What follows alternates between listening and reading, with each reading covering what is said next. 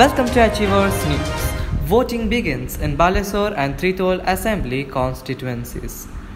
Voting for the by-election in the Balasore Sardar and Tirtol Assembly constituencies commenced at 7 am today.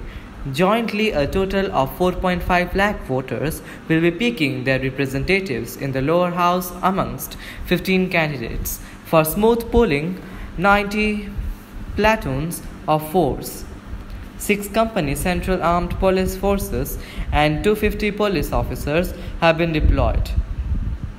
Additionally, CCTV cameras have been fixed in each booth, which is also capable of webcasting.